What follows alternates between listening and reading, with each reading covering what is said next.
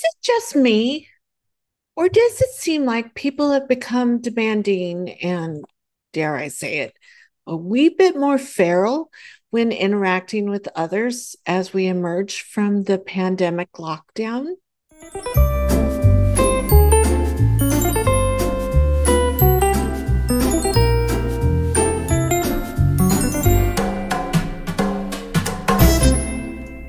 Greetings, kindred time travelers, as we continue our journey to find and claim our own auras of mid century magnificence. I'm Dr. Julianne McFan, and I'm your guide on this journey into the mid century world to search for artifacts you can claim and bring back with you to the modern world. Today, we are going to look at an artifact from Margery Wilson's 1928 guidebook called Charm. As I was reading her book, a phrase jumped out at me that I want to share with you. She says, "Our influence is in direct proportion to our charm." This jumped out at me because it seems like my social media is filled with examples of people displaying anything but charming behavior. It seems like people have lost their interpersonal skills. In fact, it seems like every day people are trying to exert coercive power over others, turning a benign interaction into a difficult situation.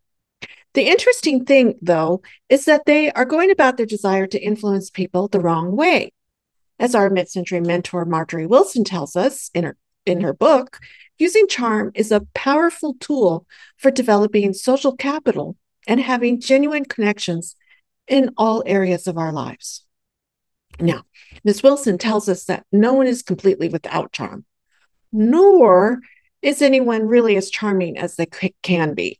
However, through attention and focus on cultivating charm through personal experiences, everyone can develop these personal qualities until they become like second nature to them. So, even though we aren't aware of it, our lives are filled with a series of daily interactions that can be considered negotiations.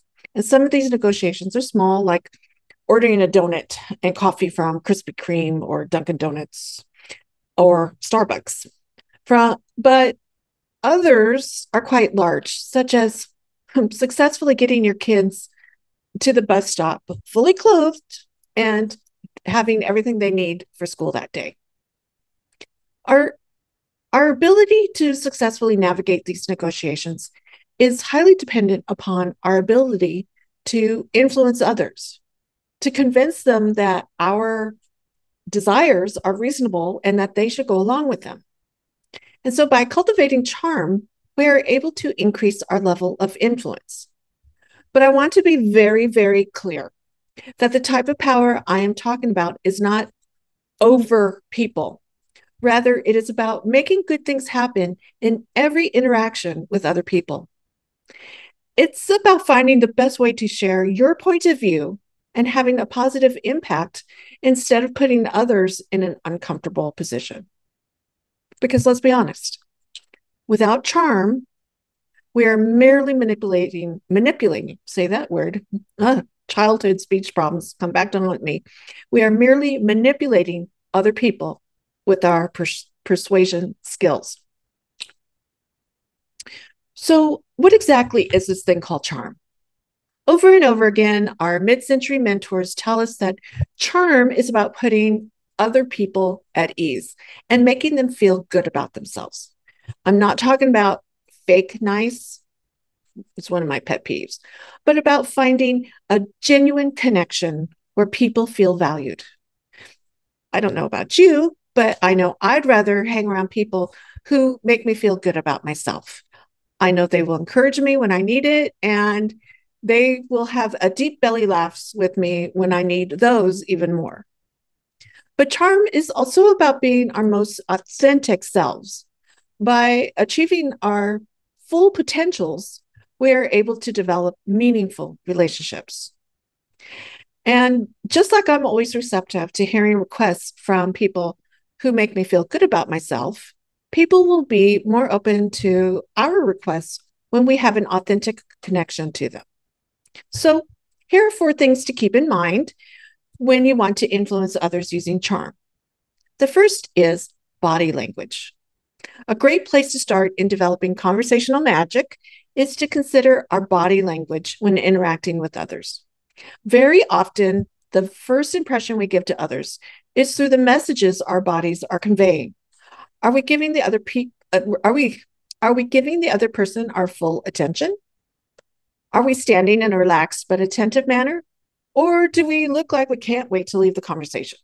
Is your body language open or defensive with your arms crossed in front of you? Be fully present and actually listen to the person you're talking to, not planning on how you're going to respond.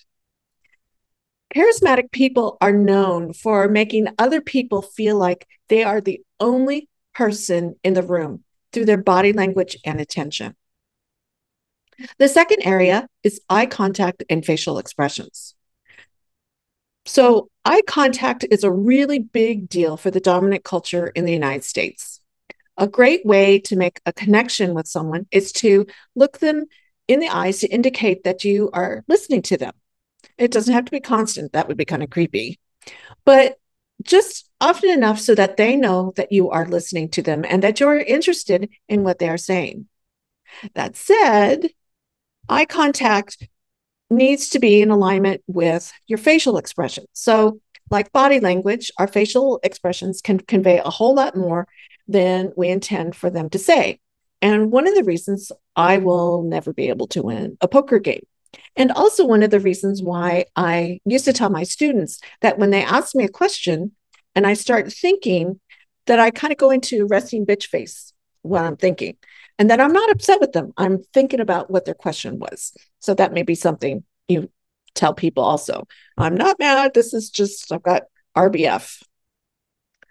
I once taught at a smallish university, and one of the senior administrators had a terrible habit of always looking over the shoulder and around the room when talking to someone at university or social events. It always felt like he was looking for someone else to talk to, which kind of made conversations it made conversations very awkward. As a result, a lot of people questioned his leadership ability. And I think it was because of his inability to hold eye contact and make faculty and staff feel important to him. And it was a bit sad because in smaller situations, the mister and I had this administrator and his wife over to our home. It invited them to our home several times. In smaller situations, his passion and compassion really showed. But his body language, lack of eye contact, and facial expressions in larger situations really impeded his leadership abilities. Number 3, communication skills. And I hear this a lot. One of the most common mistakes people make is to focus on themselves when interacting with others. They worry about what they're going to say, how they're going to keep the conversation going. So the most important skill that charismatic and charming people have developed is the art of asking open-ended questions. They find different ways that people are able to talk about themselves and what is important to them. An added bonus is that when you find out things that are important to the people, you're able to use your newfound superpower as a charming person to make a difference in their lives in a positive way with your charismatic leadership. You're able to help people make connections with each other. You're able to make things happen for them. And not so that they'll praise you, but just because it's the right thing to do and it's part of being a charming person. Which leads to number 4, be a positive influence. In recent years, it seems like negativity is permeating all areas of our lives. Being on lockdown from a pandemic doesn't help. The news, social media, conversations around the water cooler, everywhere it seems, all we hear is how miserable and scary life is. While we need to stay pragmatic about the realities of the world around us, we can also choose positivity and being optimistic. We can choose happiness over misery when we are interacting with other people. It's just as easy to talk about the good stuff that's happening as it is to go down that negative rabbit hole. Margery Wilson, our mid-century mentor, warns us not to dismiss charm as being superficial. And I agree with her. I've heard from people who argue that charm is just a way to manipulate people. But I believe that true charm is being interested, truly in, and authentically interested in other people. It is seeing things from other people's perspectives in order to find common ground.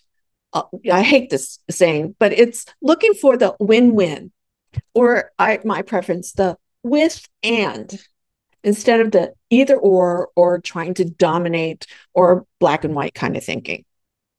By being your authentic self and being truly interested in other people, they're more willing to listen to what you have to say. Unfortunately, it may seem like bullies are always getting their way. The truth is that their influence is short lived. They get labeled as someone to be avoided. Even if they have a genuine request, the knee jerk reaction will be to put barriers up as a way to protect ourselves from their hostile energy. And we feel that energy. I talked about it in my aura of magnificence. We share energy. We have energy around us. Their bullying prevents them from earning respect. At a different university where I was an administrator, there was a professor who attended many workshops offered by my office on various teaching strategies. When I first met her, I thought she was nice, and I didn't understand why other professors were avoiding her. Unfortunately, I quickly discovered that she was fake nice. Underneath this image of having it all together was really a mean-spirited person who constantly stabbed other people in the back. Word had gotten around about her efforts to manipulate others. So basically, she destroyed her own credibility with her bullying behaviors. She had no influence, absolutely no influence on anybody. So in closing, by cultivating charm, we can establish authentic relationships with the people we encounter in our daily lives. Whether you're an introvert or an extrovert, and I'm a raging introvert, you can still establish those authentic relationships. As we go about our day, we can be on the lookout for ways to put others at ease or simply make their day a little bit better. So, do you have an example of a person whose charm enabled her to have a great deal of authentic influence? Share your example in the comments below. Let's have a love fest. Let's be positive. Let's have a love fest and honor these women and learn from their examples. So that's it for this journey. Until next time, have a fabulous Technicolor day. Bye now.